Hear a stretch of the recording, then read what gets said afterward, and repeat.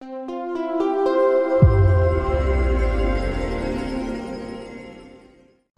is Glenn Delakian of Wamda Media. I'm here with Fadi Daou of MultiLane. How are you, Fadi? Fine, thanks. Great. Well, thanks so much for speaking with Wamda as Entrepreneur of the Week. I was wondering if you could tell our listeners what MultiLane is and how you got started.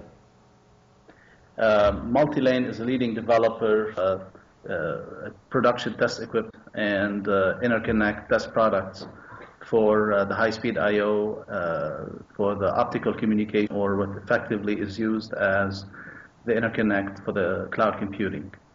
The company was started in 2007 upon my return from the U.S. and it's located in Mount Lebanon in Humail, actually my village of Humail. Great. So it looks like you're a serial entrepreneur. Can you briefly explain for our users what your entrepreneurial journey has been up to this point? Well, I worked for one company for 15 years. Genrad was mainly engineering-driven company, a derivative of MIT in Boston. And after 15 years, I wanted to, the entrepreneur bug had gotten to me.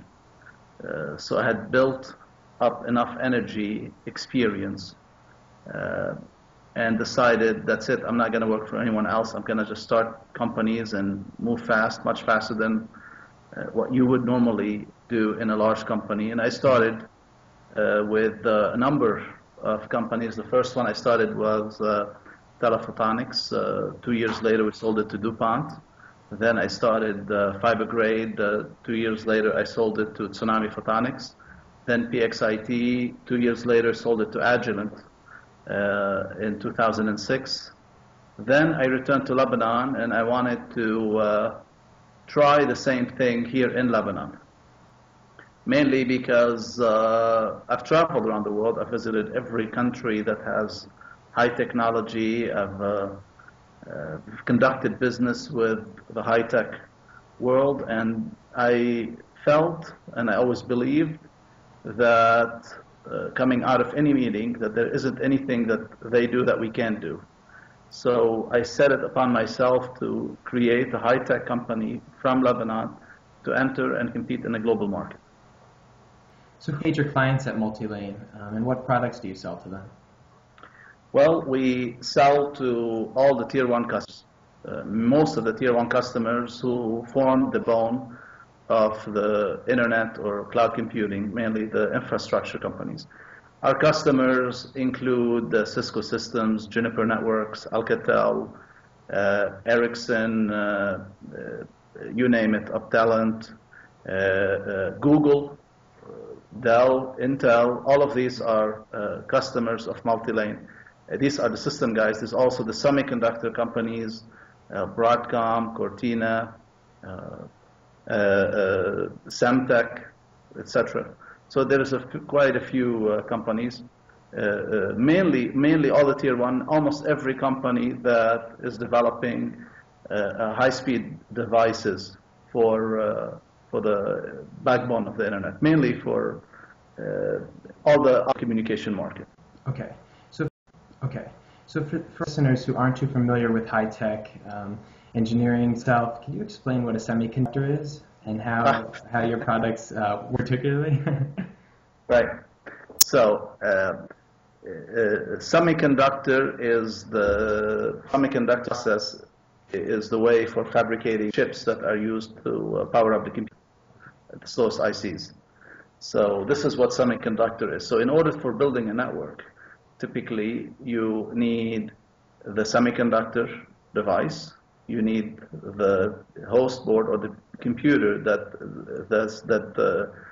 connects this device to the outside module, and you need the optical communication links to connect computer to another, or one server to another, or one storage device to another. And hence you have the network. So this is at very simplified terms. So what does MultiLane do in that area? We build products that are used to qualify and enable both the semiconductor devices as well as the networks that they connect with or the interconnect devices that network them together. Okay. We effectively are competing, and in a couple areas we are the leader in the 100 gig interconnect test market, global test market. So our customers are all global, nothing in the region. Okay, so what is it like then to have a global focused company located in Lebanon? What are some of the struggles you face being located here? Well, there are a lot of challenges. From a customer point of view, the high-tech is a global open market. Everybody accepts that technology can be anywhere, but everyone first asks the question, lovely. Never thought there'd be high-tech in Lebanon. But then eventually when we start engaging, they accept, and we conduct business as normal. The challenges operating in Lebanon numerous. Mainly, the ecosystem doesn't exist. The supply chain is dramatic, is very challenging, and obviously we have very poor infrastructure. But out of all that, we manage and we forge different ways to operate within the environment that we're given. Great. So what about talent then? Do you find major talent, young talent in Lebanon? This is also one of the challenges. This is a very small industry in Lebanon. It's nascent. The education system can be improved quite a bit so that we have sufficient qualified candidates to work and operate in this in our environment. We typically hire fresh graduates and we train them. So after 2 years, they really become productive. So we make a significant investment in training the talent so that they can be productive in this industry. Whereas operating in a global market, if you need an expert in a certain field, you can hire a contractor. It's not easy to do it here. And obviously there are challenges of the law, the employment laws, the training, and so on. But effectively, we still made it work, still competing successfully in a global market. That's great. That's great. So do you have any words of advice then for entrepreneurs seeking to start their own tech startup in Lebanon or in the Middle East? Yes, absolutely. There's a lot of advice, not something to easy communicate in a couple of words. Obviously, they have to do, or for every entrepreneur, they have to work from their heart, follow their passion, and they have tremendous passion to do what they do. There are challenges for doing what we do out of Lebanon, mainly because of the numerous challenges that we faced.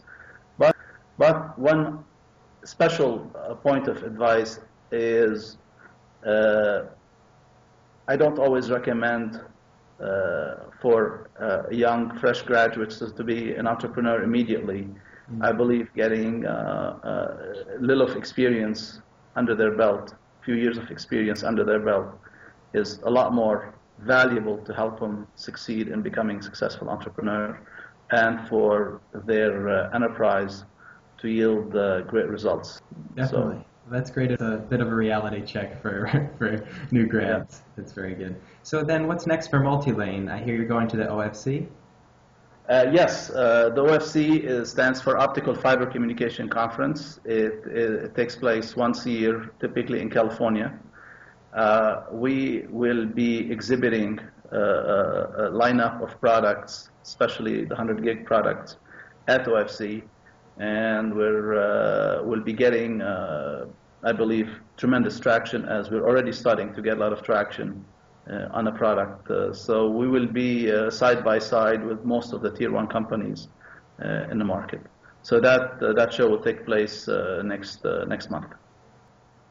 Well, best of luck, and thank you for speaking with Wamda. Sure. Thank you very much.